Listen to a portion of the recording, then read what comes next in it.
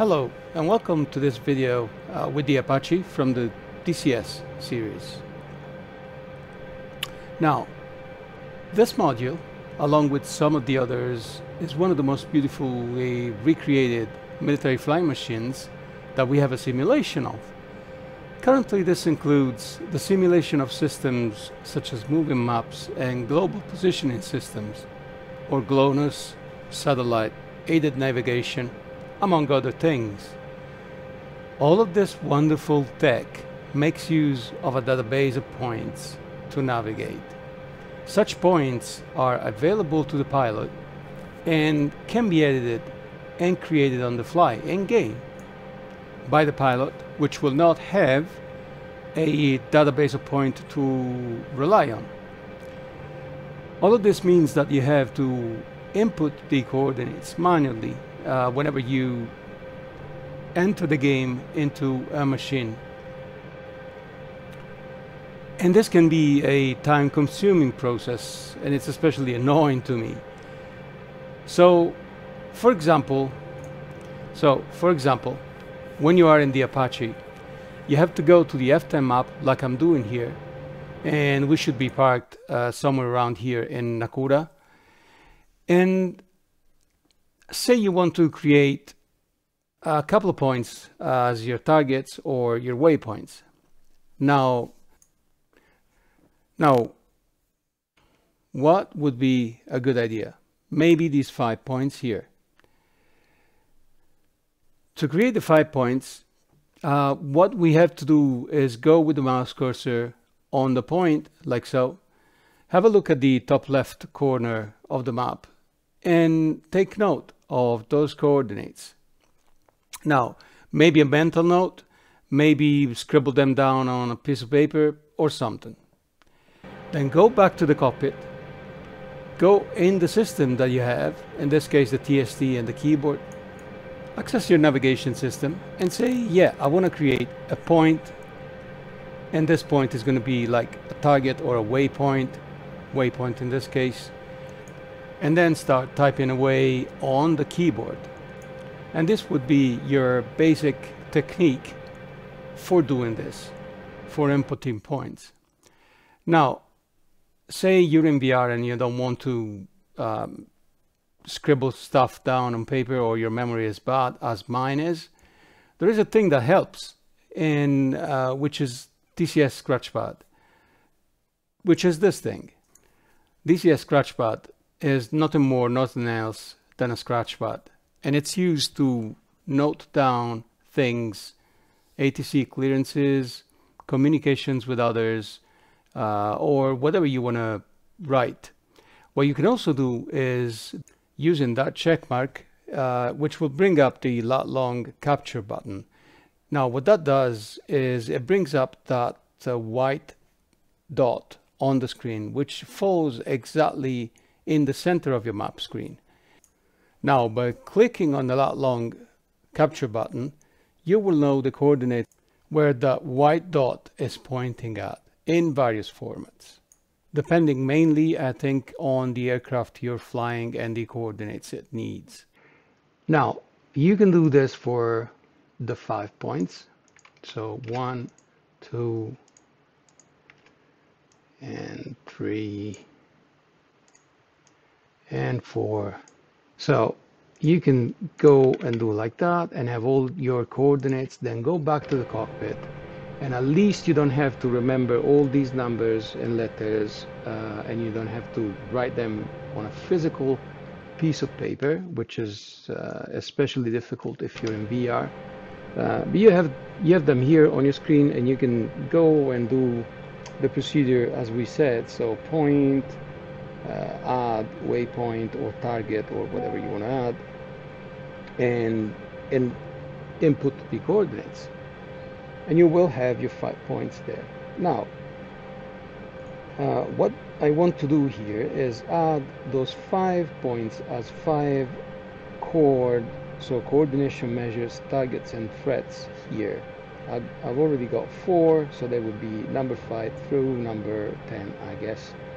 I could do waypoints, actually let's do waypoints, as we got like a blank list to work with. So either you add them as we've seen, or you use another application. Now let's see this application, and it's called DCS Waypoint Editor. Now how does that work? That is something quite magic. So once you download the application and you get it from its website and install it, you're gonna launch it, and it's gonna look like this. Now, looking like this, it will let you select what type of aircraft you have, what type of waypoint you want to create. If you want to put them in a sequence, this is, for example, available in the F-18, not in the Apache.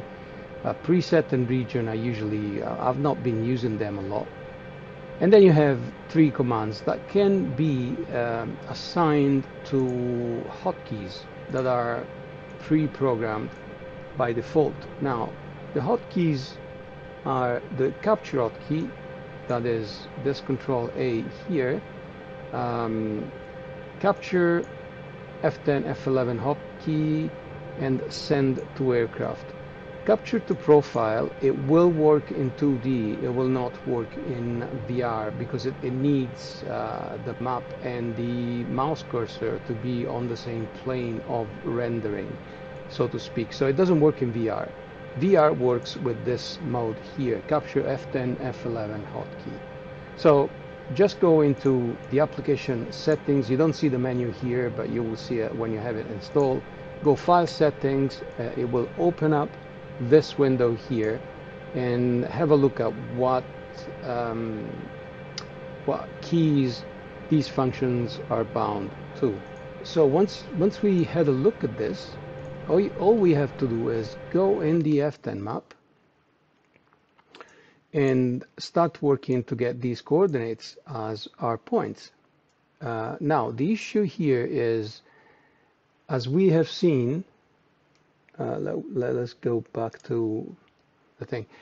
As we have seen, there will not be anything that tells us what is the exact center point of our map screen. So we will not know if we've placed our map exactly on this West Village hotspot, so on and so forth. So probably what we will want to do is give it our best guesstimate.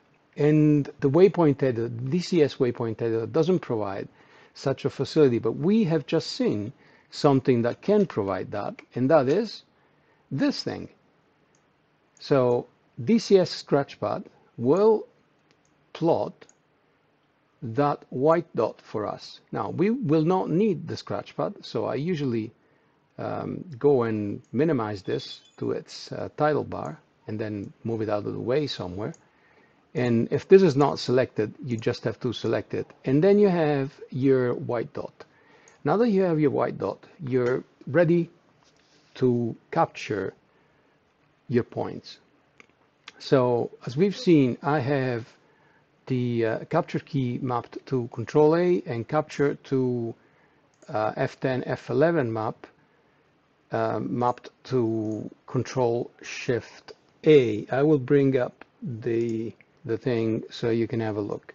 So what I will need to do is click Control Shift A to invoke capture to F10, F11, and then start capturing. So there I go, capture F10, F11. You heard that blip. That means the software is working, and you can see it with the 2 buttons here that have gone gray. And then I can go capture with Control A. So say I want to do West Village, East Village, and these 2 have been captured already, but we'll do them anyway. So East MSR, Compound, and Southwest Village. So that's our capture. Now, once I've done that, I'm gonna press again the capture to F10, F11 button, so the software goes back into its normal mode. You will see the buttons have gone normal, so to speak, and I will go back in my cockpit because I want to get ready to load these points where they belong. So to do that, we've seen the hotkey is Control-Alt-A in my case.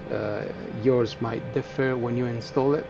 So I just go Control-Alt-K, and you will see the Send to Aircraft button has gone gray, and it should start sending those coordinates to the keyboard, and it will work between the multifunction display here, the TSD, and the keyboard to load those points.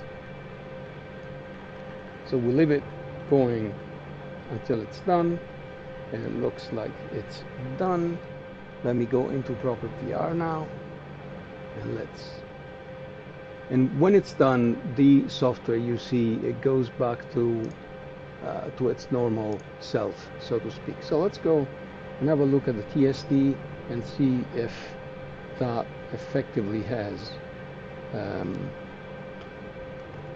wrote the points we want into the TSD. So let's go to PAN, and the points should be somewhere to the north, which is here.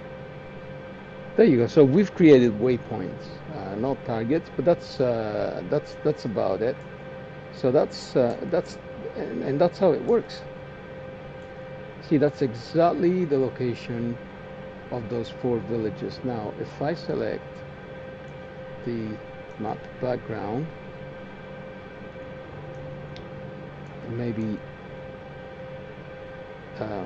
yeah, clean it up a bit, and if I go to the F10 map and select the map as the map background, you will see that they're in those exact locations where we have programmed them.